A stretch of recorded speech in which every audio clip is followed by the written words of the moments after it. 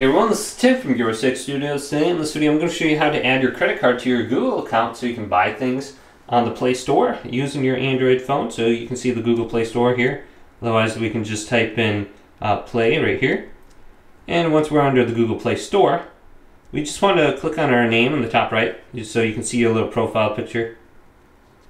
Then go to Payment and Subscriptions and go to where it says Payment Methods.